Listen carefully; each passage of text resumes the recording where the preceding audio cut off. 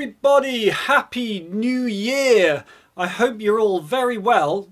Wait there, just one moment.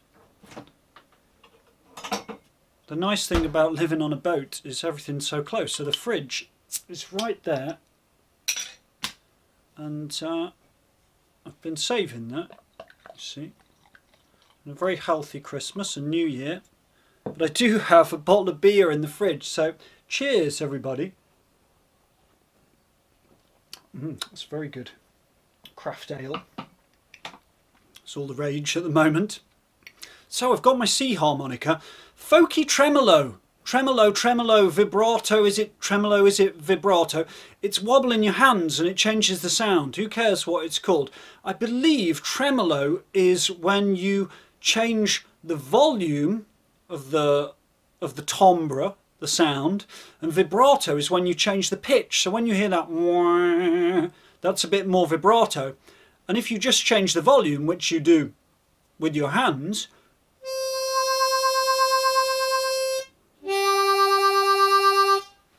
that is tremolo, although some people call it vibrato. Whatever you like, so let's not get into that discussion too much. Now, there's the blues version. I'm going to call it tremolo for today. There's the bluesy one, which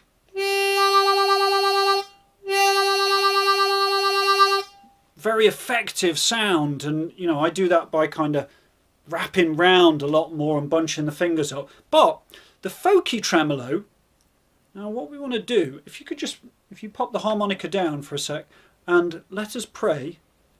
So if you put your fingers together and then go down to the right hand side, this is basically what you end up like when you do this, and it's quite uncomfortable because it sort of makes you want to with the shoulder, and actually some players do lean their shoulder up a little bit as a stylistic thing. It's kind of if you're into that.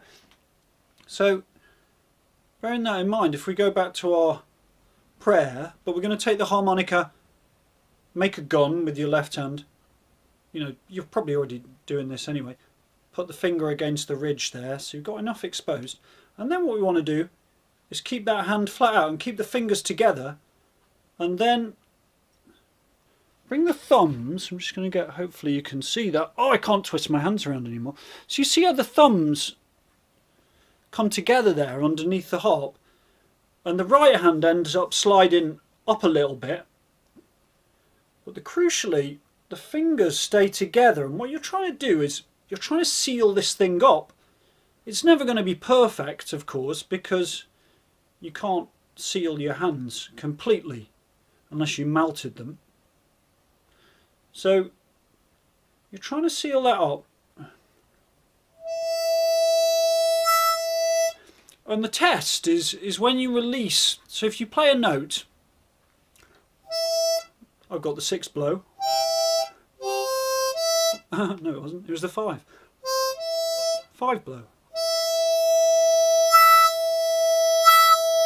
Without doing any kind of fluttery business, you notice there how there's a change in that you feel the pressure release, and that's what it basically is. So the sounds reverberating in this chamber you've made with your hands, and then you release it, and that affects the pressure, and it affects the timbre. Nice word that, isn't it? The sound, that means the sound. The quality of the sound. So once you've got that pressure, and this is not just a how to do tremolo whatever, because there's lots of different ways, you know, it's a very personal thing. People's hands are different sizes, of course. But fundamentally what you're after is the sound changing. And if you can get that wobble,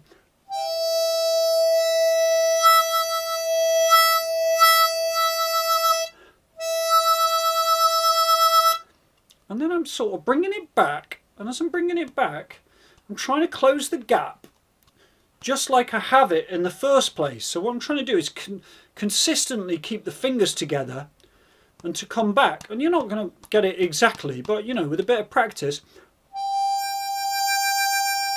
And I call this the folky tremolo, and it's a nice one because I think a lot of people tend to learn the blues tremolo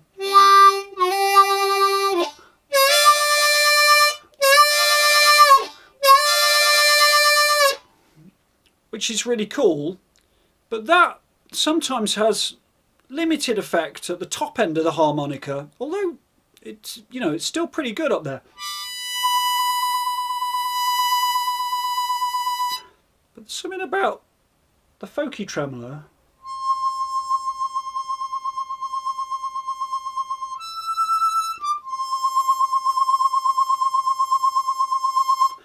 and players who are really good at this, they can really get this wah wah wah, you know, it's like this the wobbling of the sound as you close off, and it's very effective. So if I take a little melody,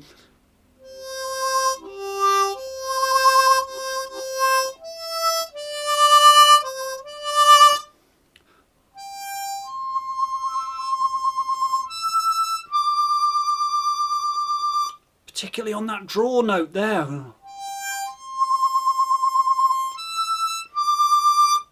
Oh, I should have said earlier, do give me the thumbs up, by the way, and subscribe to the channel and all that malarkey if you haven't, that helps me out.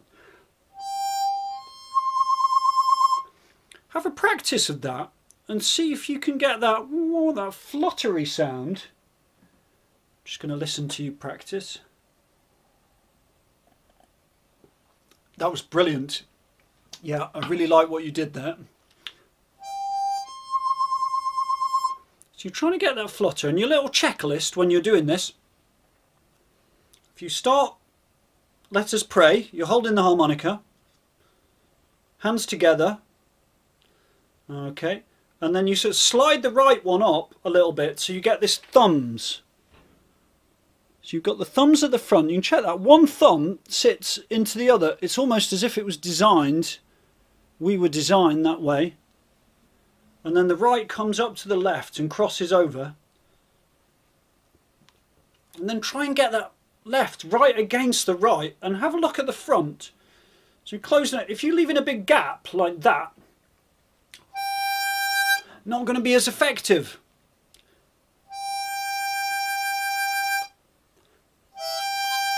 But if you can close that up, get those hands flat, and just try that on some melodies that you play. You can even do this down the lower end, still works nicely as well.